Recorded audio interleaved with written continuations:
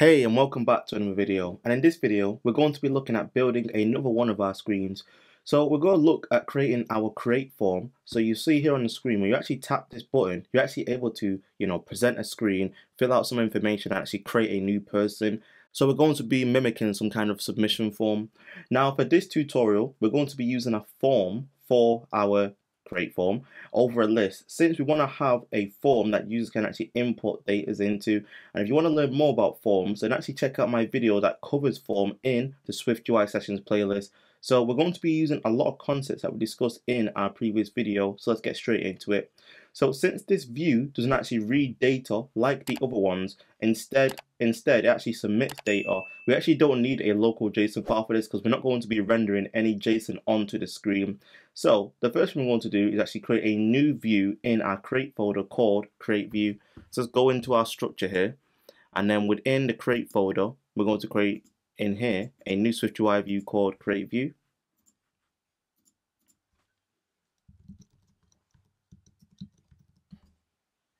Okay, cool. So this is going to be the view where users are actually able to create, and input their information if they want to. Now our other screens, we have to actually set a background and whatnot, but because we're actually using a form, this will automatically give us a background color, so we don't need to add one. But just so you can actually see the form on the screen, let's just add this now. So looking at our designs, you'll notice that we have 3 text fields on the screen here, and we also have a submit button, we have a title, and we also have a button in our toolbar as well. But one thing that you'll notice is that the submit button is actually not part of the section here where they're all combined. It's actually its own section on its own. So how can we separate it out? Well, we can do this by using just that, a section. So we have to add in a section just for our button exclusively, so that it's not part of this first bit here, which is just the information that you can input. So let's actually do this now, and then we'll refactor them out to make it cleaner like we did in our previous video. So if we go back into our screen here, what we want to do is just remove this text and just type out form to get a form onto the screen. So now you should see that the background automatically changes because we're using a form. And then like I said before, we actually have 3 text fields. So let's create 3 text fields. And if you want to learn more about text fields, then you can check out my video about text fields in the SwiftUI sessions playlist.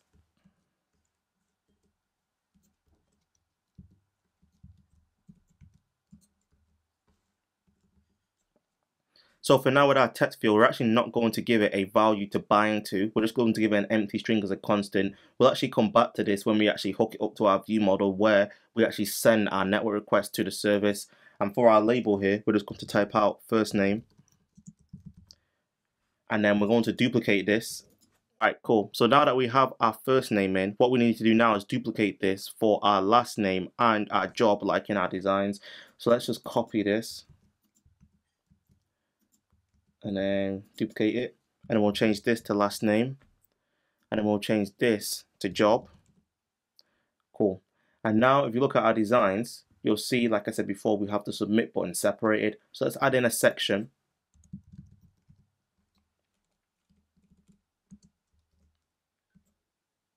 And then within this section, we'll just add in a button, and then we'll give it a title and an action. So this will be submit, and then the action will just be empty for now. We'll handle that later. Okay, cool. So this is looking good. So as you can see now, just quickly, by using a form, we've actually created our mockups quite easily. So now what we're going to do is actually separate this out, where we actually give these a bit more context, similar to what we did in our previous video. So let's just create a private extension here, and then it's going to be on create view. And then now let's just create some views.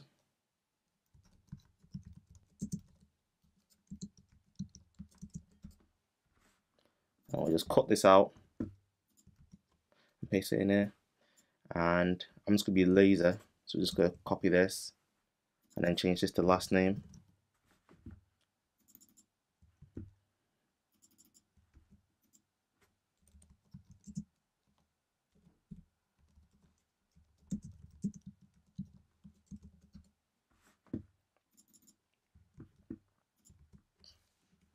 And finally, we'll handle the button.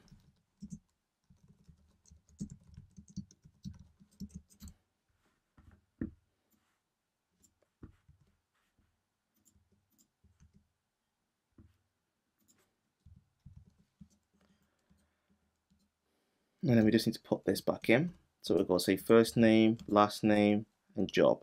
All right, cool. So now if you look at our SwiftUI preview, you'll see that it looks the exact same, and we've got more context in terms of what our views are within our form, so it's a lot more neater, which is great. Cool. So now let's actually try and present this screen from our people view. So what we're going to need to use here is actually the sheet modifier. And if you want to learn more about this, then check out my video in SwiftUI sessions playlist about how you can present and dismiss views in SwiftUI. So we're going to need to go back into our people view. So let's just do that now. And then within our people view, we're going to create a new state property for handling the presentation of our create view. So let's just add this in.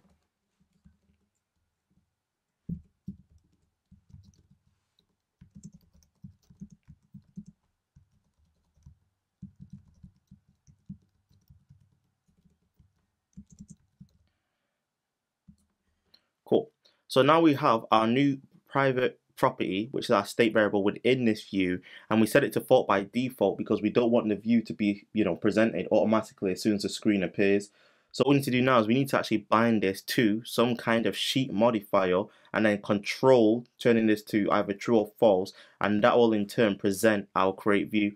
Let's first of all just toggle the value when someone taps on this button. So in order to do that, what we need to do is scroll down and find our create button. So within our create button here, we actually want to call toggle on that property we just created.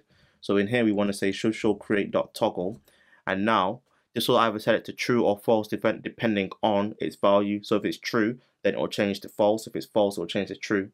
Cool. And then now we need to actually attach the sheet modifier to our Z stack, so that whenever this is true, it will present our create view. So let's do that now.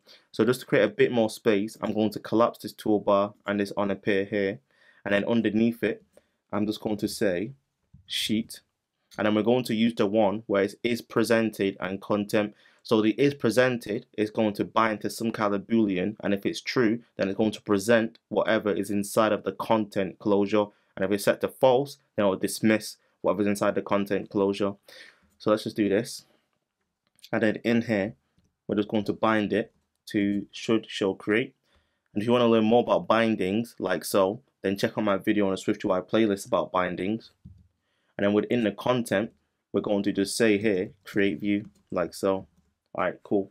So let's test this out and see what happens. So now if you hit this play button and you hit the plus button, you'll now see that our view is now presented. One thing to note as well is that if you actually look at our designs, you'll see that the create view actually has a title and a done button as well. So let's go into our create view and actually add in the navigation title create. So I'm just going to do this now. So on our form, we'll just set a navigation title of create. Cool. So let's go back into our people view. And then now let's try and present that again. And you'll notice that the title is actually not appearing. So why is that? Well, when you present a screen, it's actually not within a navigation view because you're not actually pushing to a screen. You're presenting a screen on top of the current view, so it's not within that view's navigation stack. So in order to fix this, we need to actually wrap our form inside of a navigation view. So let's do this now. So if you go inside of your create view again, what you want to do is actually embed this form within a navigation view. So to quickly do that, if you just hold down command again and then choose embed, and then now if we just type here navigation view, you'll now see that you're actually able to see your navigation title. So let's go back into our preview people view and then this time hit plus, and then now you'll see our create here, which is looking all good. Now the next thing that we need to do is actually add in the ability to dismiss the view. So we're going to need to actually add in a dismiss button onto the right hand side here where you can actually tap done and it will dismiss the whole screen. So what we want to do is essentially just copy what we did with our toolbar within our people view, but this time apply that to our create view. So let's first of all just copy our toolbar from here, and I'm just going to put this within the create view. So we're going to add that after our navigation title, like so. And then we should get an error saying that this create doesn't exist, which is fine. So instead of using this create, we're actually going to create a new button called done.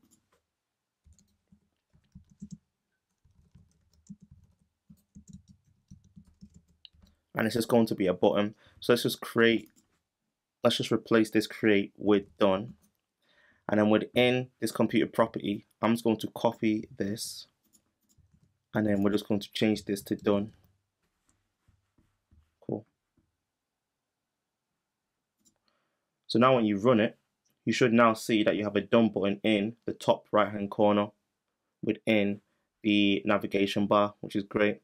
Now that we actually have this in place, what we're actually able to do now is actually dismiss our screen when someone taps on the done button. Now this can actually be done a few different ways depending on your OS, but we're supporting iOS 15 as a minimum, so we're going to just use the dismiss environment value. So let's actually just define and set this up at the top. So at the top of your file here, we're just going to type environment, and we're going to use a key path to access the dismiss action within the environment, like so. And then we're just going to say var dismiss. Okay, cool.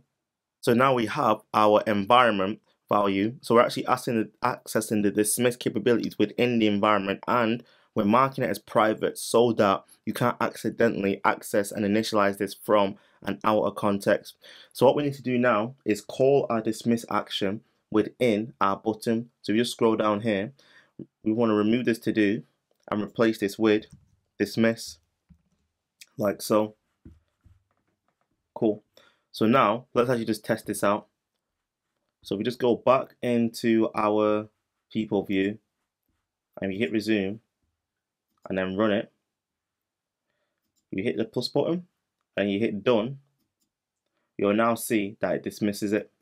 Now one thing I have realized, and I feel like this might be a bug with the SwiftUI previews, is that if you actually dismiss the view, you're actually not able to reopen it again. So just to test it out properly on an actual simulator.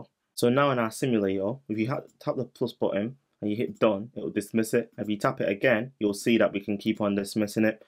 And if you don't want to tap done to dismiss it, you can actually drag it down because of the sheet modifier's capability. Okay, sweet. So we've actually set our screens up now. So we've now got our create screen, we've now got our people screen, and we've also got our detail screen as well. So this is all looking pretty good. So that's everything in this video. If you enjoyed this video, I'd really love to hear your feedback in the comment section below. Also as well, if you haven't already, I'd really appreciate it if you give this video a thumbs up, as well as subscribe to the channel and hit notification bells to get updates for whenever I release a new video. That's everything from me. I'll catch you on a bit. Deuces.